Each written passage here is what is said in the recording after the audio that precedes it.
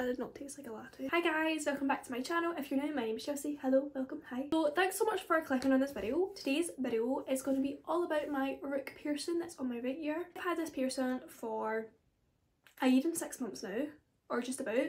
I got it done in February 2019 and I want to tell you a little bit about my experience with it, how I thought the pain was, healing process, all that jazz. If you're excited, thumbs up this video and keep on watching. Okay, so like I said, I got this done in February 2019 and I got it with my friend. I got it done in Blancolo, which is in Glasgow, where I got majority of my piercings. So I would say it's not healed properly yet because it is still a little bit crusty nowadays. Like, not every day I wake up and it's crusty, just the odd time. Maybe like if I bump it during my sleep, it might get a little bit irritated and whatever, and I just give it a little quick clean. And I use TCP to clean my piercings.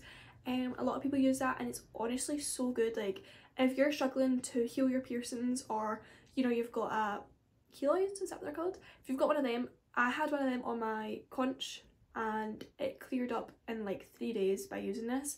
I don't know where you can get it from, but just type up TCP and you'll see it. It smells really nice as well. People don't really like the smell, but I do. So I use a wee cotton bud and clean it around up and the bottom, and then I slide it up and down to make sure there's not like crusty bits basically. It's technically like a hidden piercing because it is more in with your ear, but because it's still, you know, it's still there and it's kind of on the front, not really, you know, in, it is more likely to get hit or like to get it bashed or whatever. So just be aware when, you know, you're playing sports or whatever. I don't do that, but if you do, just be careful. So according to Google, or like the internet, supposedly the Rook is a pressure point, so it's good for headaches, not migraines, but it's good for headaches. And see, if I'm honest, it doesn't help my headaches because they're still the same. A year and 6 months later, they're still the same. So if you're wanting to take a chance just for the headaches, go for it. But personally, I don't think I feel any different. I still get headaches quite a lot. And I don't know why, but I still get headaches quite a lot. So the pain, I would say, was a 6 out of 10, and it was more uncomfortable and my ear got really hot, just like majority of piercings. If you watched my last video, you'll know that I said that I hardly ever feel pain. That makes me sound so cool. I hardly ever really find it that sore to get piercings basically, but I read that the pain level was similar to the tragus and the death piercing. So if you've had either of them, that's supposedly the pain. I've not got either of them, I've just got the Rook, so I can't really compare, but supposedly that is the pain level of both of them. So yeah, I'd say 6 out of 10, 10 being the highest, 1 being the lowest. And the piercer artist, I don't know what they would be called. The piercer. When they pierce your ear, they should be doing it really fast. They shouldn't be taking slow and they shouldn't be like messing around, because I think oh my god, the washing's out. It's far too wet. I ain't going out there. I'm so out of breath now because I just ran down the stairs and it's actually so wet already, and you know what? I'm not causing myself that hassle. Okay, so yeah. Oh, now I'm cold.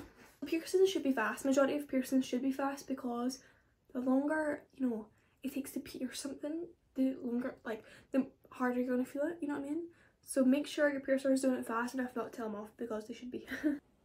Can I just mention that I am not qualified or anything like that?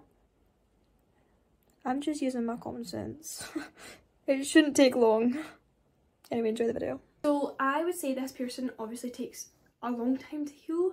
In my experience, obviously a year and 6 months, that, and it's still not technically properly healed, is a very long time. Piercings obviously take different lengths of healing time, but this one takes 6 to a year's time healing.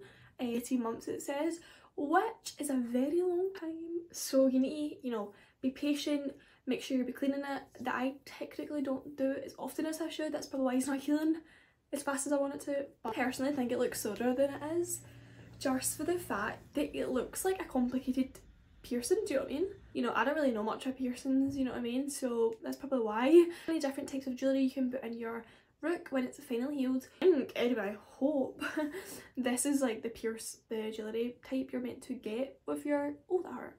This is meant to be the type of jewellery you get with it when you like get it pierced obviously, which is a carved barbell, and obviously it's giving it room to like wiggle around and whatever in case it swells up or like gets irritated, infected, etc. You can also put just a normal stud in it, I think, anyway. I saw a picture and it looks pretty. The rain is actual hammering down, like. Do a stud, obviously the curved barbell. You can also do a hoop, which I actually didn't know, but I actually quite like the look of it.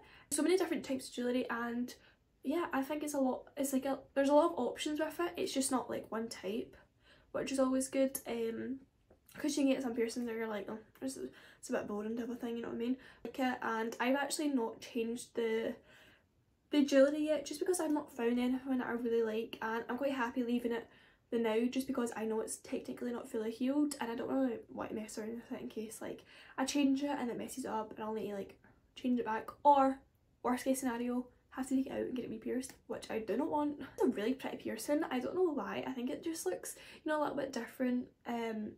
Supposedly it was very popular in 2019, but I actually don't know. I only know a couple people with it, but I really like it.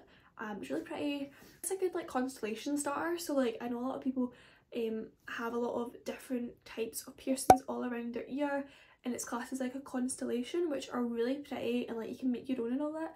This is like one of those kind of to add to them, which is pretty cool because it looks like two piercings in one, I think. So that's all I've got to say about the Rook piercing. Tell me below which has been your soldier's piercing, if you've got any, or any ones that you would like to get. I really like hearing stuff like this. I really like all things piercings, and yeah, I love them and I love getting them. They're so addictive. Anyway guys, thank you so much for watching this video. I hope you did enjoy it, and if you did, leave me a big thumbs up to let me know. If you haven't already, hit that subscribe button and turn post notifications on so you never miss an upload of mine. I upload every Thursday and Sunday. But yeah, I hope you did enjoy it, and I'll catch you in my next video. Bye guys!